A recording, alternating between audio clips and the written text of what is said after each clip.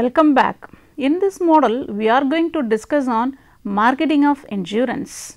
Students, you know very well that marketing is the backbone of any industry. Here, we are going to see the various aspects of marketing of insurance, such as concept of insurance market, marketing strategies of insurance companies like product, pricing, distribution, promotion and customer service management. In the market, several players are engaged in rendering services to the general public, such as housemaids, watchmen, car drivers, doctors, lawyers, chartered accountants, transport companies, insurance companies, bankers, dry cleaners, restaurant owners, etc. Among the various services offered by these service providers, the services offered by the insurance companies are considered very peculiar and distinct. The insurance products appear distinct in various aspects. Let us see them one by one. Insurance is a contingent product whose utility is tested only in the event of an accident or disaster. It always has a negative connotation in the mind of the buyer. It deals with losses to the buyer. It is a product of future delivery and subject to benefit realization only on the occurrence of the contingent event. If it is a technical product that has a lot of legal jargon and with numerous legal principles peculiar to it, making it difficult to comprehend.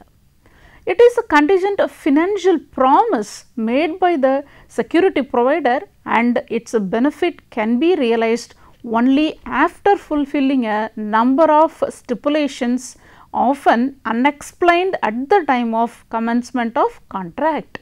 It is a product or service that has to be resold annually to the same buyer, and hence personal relationship and mutual trust are essential. As with all service products, it has limitations whose importance is highlighted only after the event. The fine print in the policy assumes a big role in the event of a claim. Both the contractual parties have passive roles unless an unfortunate event occurs. There is no emotional or psychological satisfaction in the purchase of insurance. It is a sense of relief. Since claim amounts vary substantially, both the contractual parties vary above each other's interest, motives and actions.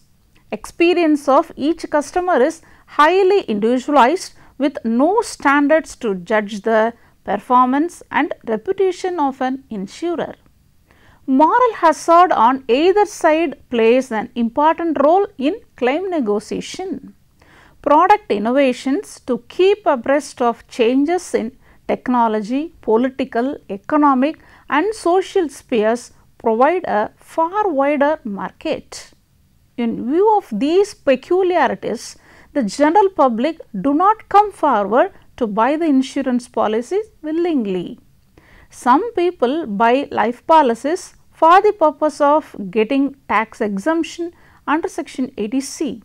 Some people have to go in for motor insurance as it is mandatory for everyone who drives his vehicle on the road. Some institutions should take fire policies. Without them, they cannot commence their business operations.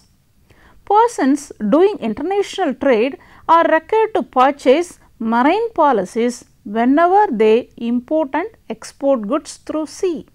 So, these people go in for insurance only out of legal compulsion and not due to interest in it. The attitude of the people towards insurance poses a great threat to the insurers. They find it very difficult to market their products.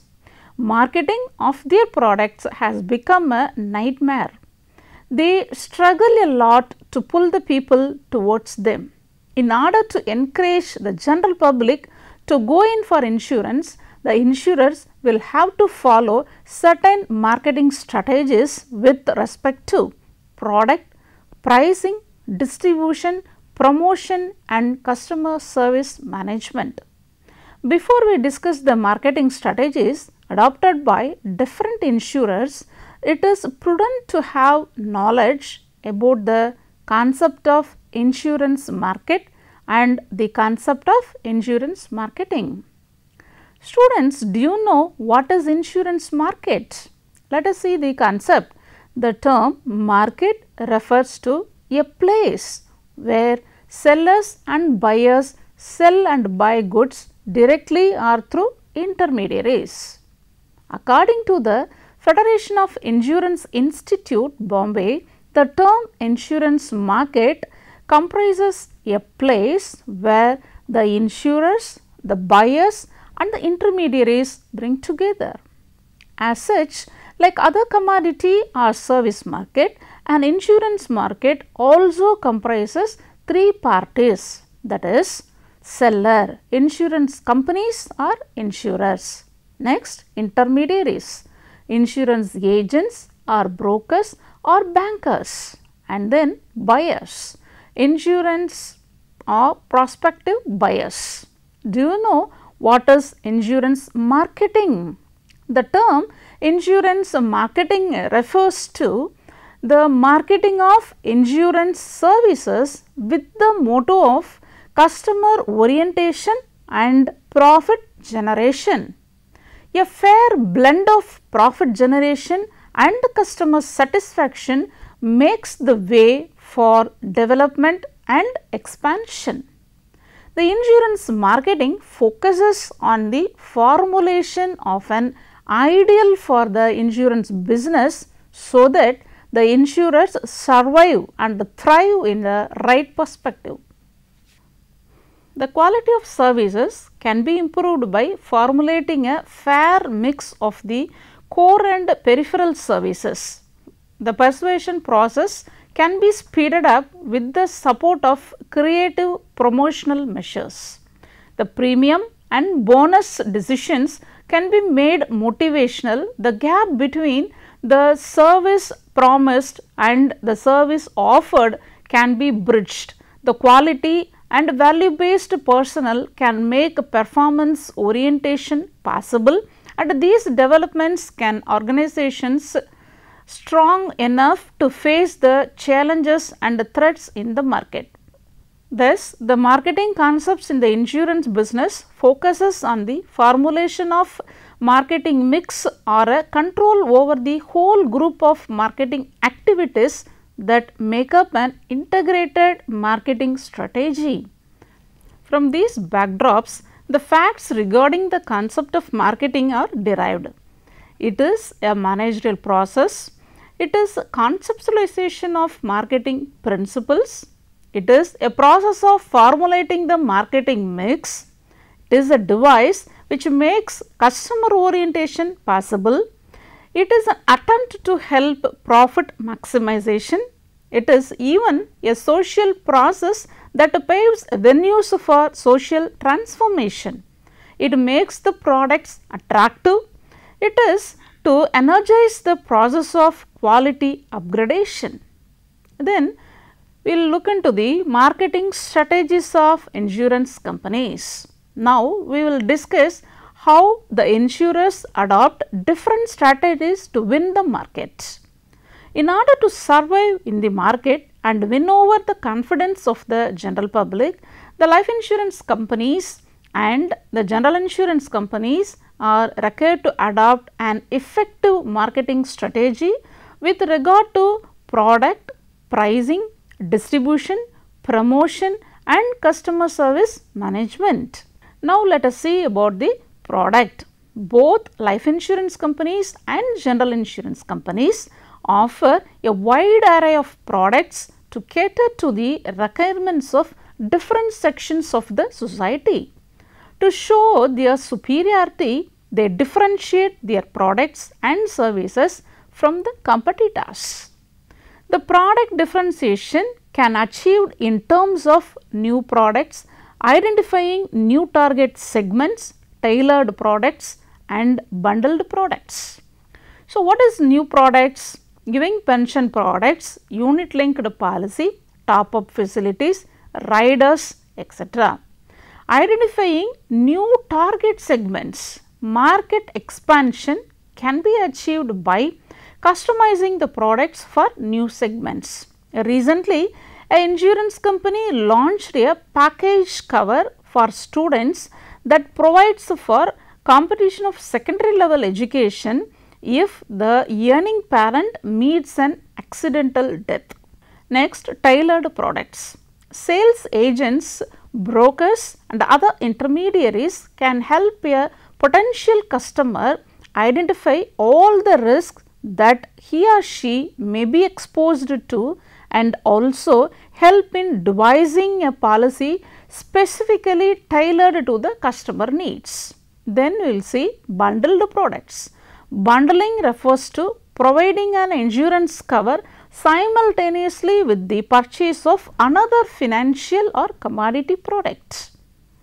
Then bundling with other financial products. The insurance product records upfront investments and thus fights for the share of the customer's wallet with other financial products like stocks, bonds, mutual funds, etc. Then bundling with commodity products. Insurance can be automatically provided when certain commodities are sold to the consumer. An example is automatic provision of dental insurance when toothpaste is sold. Then we will see the strategy of pricing. The major issue with respect to pricing the insurance product is in relation to the fixing the premium rates. In life insurance, the rate of premium is determined on the basis of death rate.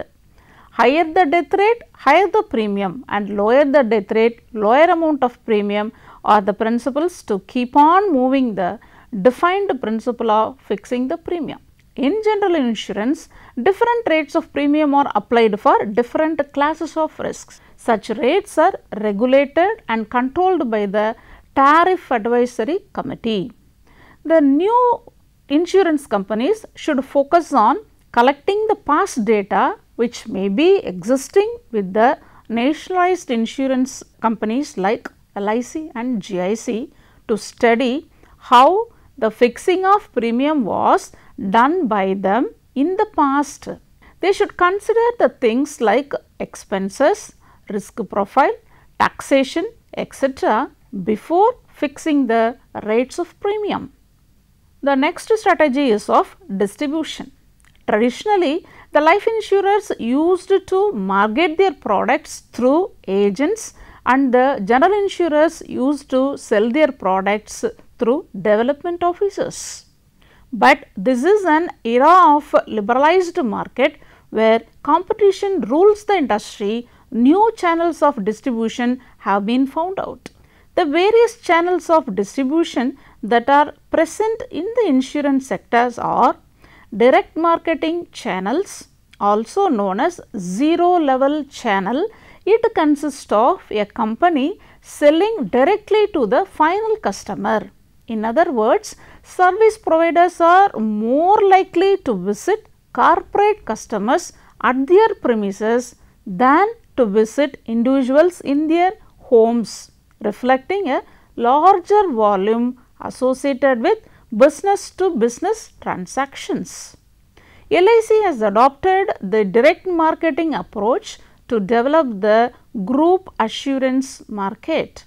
As such, it has succeeded in keeping the cost ratios under group policies at very low levels. Private insurers are also engaging in direct marketing to high net worth individuals through channels like worksite marketing, a relatively inexpensive and easy launch potential distribution channels. Agents. These people do not take a title to goods and services and perform only a few functions. These people are not on the rolls of the company and work as agents between the insurance company and the customer.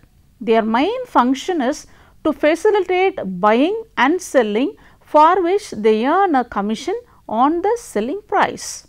Generally, they specialize on product line or customer type. The role of the agent today is becoming more and more important. He is no longer looked upon as simply an agent, but also seen as a financial advisor. Then brokers.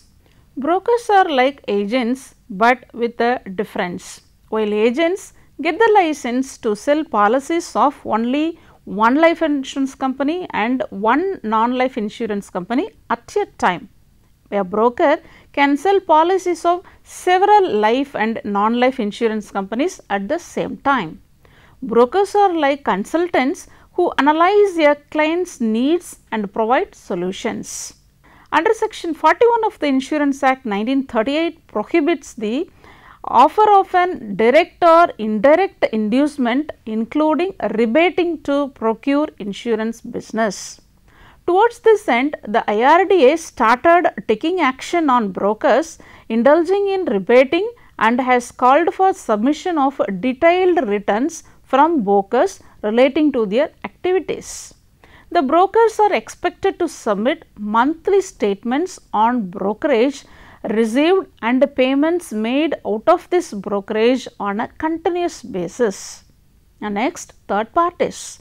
Distribution through third parties means that it is those companies rather than the insurers who often reap the benefits of customer loyalty.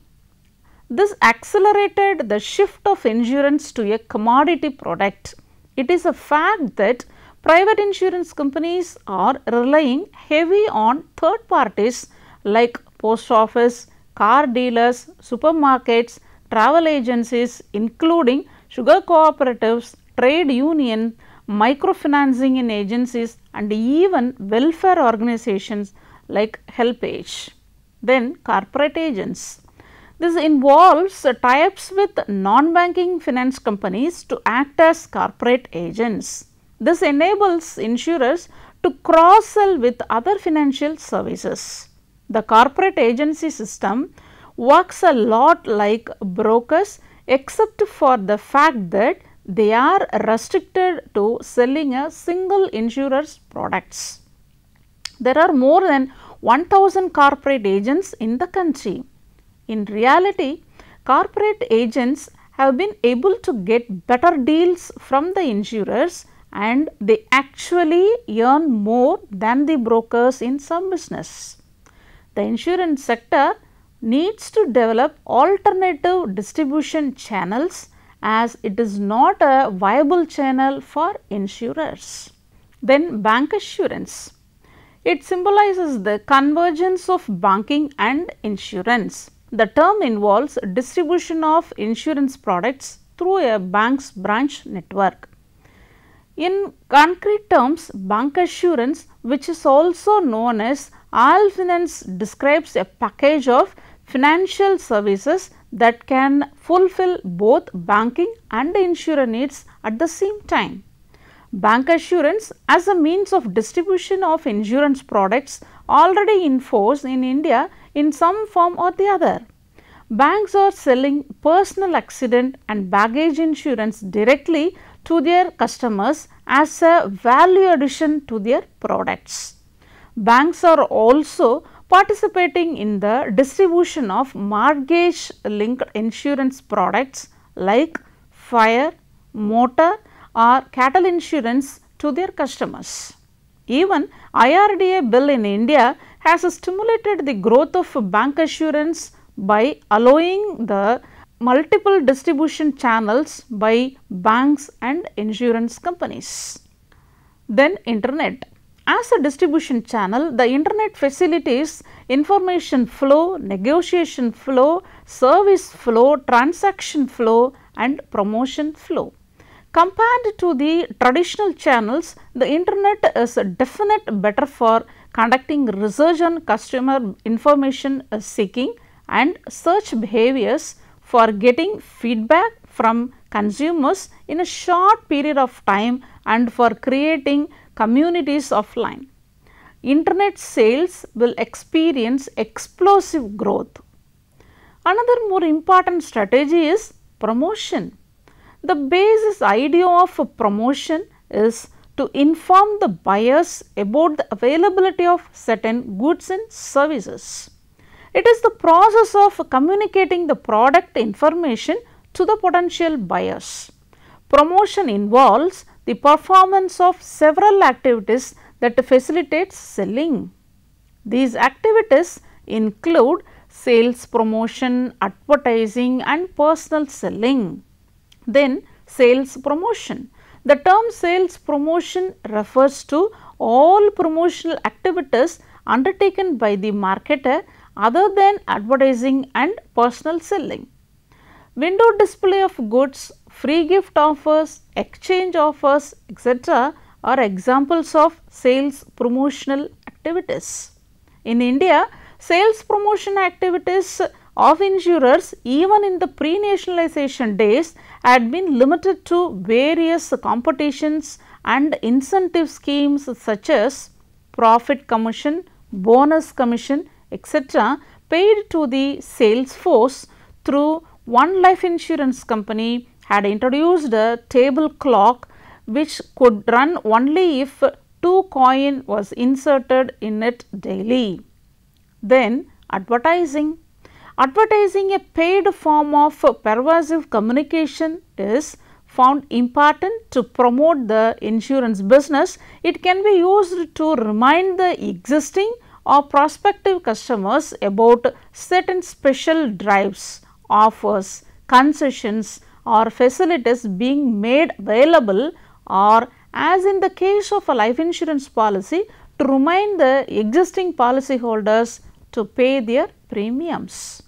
New India's advertisements about the householders' comprehensive policy can provide an instance of market advertising, while GIC's advertisement about additional covers available with the fire policies at a very nominal cost, and LIC's advertisement which used to appear on the first of every month exhorting policyholders to pay their premiums if due, are advisory and reminder types of advertisements respectively. And then personal selling. Among the various promotional strategies, personal selling occupies a place of outstanding significance. This is due to the fact that the insurance business is substantially influenced by the instrumentality of agents and the rural career agents. If they are aware of the art of informing, sensing and persuading the potential policyholders, the task of insurance companies is simplified considerably. Then customer service. The insurers offer numerous services to their policyholders. Some of them are ease of payment of premiums. Payment terms and easy payment facilities can also be a powerful differentiator. There can be a facility provided for payment of products at least for the renewals through ATMs, credit cards or on the internet. This could save a lot of time for the end customer and also free up the agents to focus on sales. Moreover, it would able to help in cutting the administrative cost and boosting the company's bottom line. Then easier claims settlement. World over, underwriting, risk claims management, risk surveys etc. are very simplified due to technology. Indian players can look into these aspects to create differentiation. And then training of agents and customer relationship management. Insurance is a product that is typically sold and not bought. Insurance products need a significant amount of hand holding and explanation, at least when customer is new to this concept or the particular insurance category. Agents are the face of the company, and well trained agents serve not only as a signaling mechanism regarding the company's credibility and financial solvency, but also as one of the most important parameters of customer satisfaction. The agent should earn the role of a trusted advisor and help the customer in identifying various risks that he or she is exposed to at different times and the various covers available for the same. Moreover, effective use of a CRM tool would help to identify cross-selling opportunities, needs at various stages of the customer's life cycle, and also study consumer behavior to identify possible moral hazards. Even setting up a call center and helplines to provide customers full-time service can go a long way in building relationship. Then e-service. E-service or customer service through the internet and email will play a vital role in facilitating the process of servicing insurance products. Insurers should realize their ability to provide superior e-service apart from e-sales to their policyholders. In this session, we discussed on the marketing concepts and the marketing strategies of the insurance companies. In the next session, we will look into the more detailing of insurance marketing in India. Have a good day.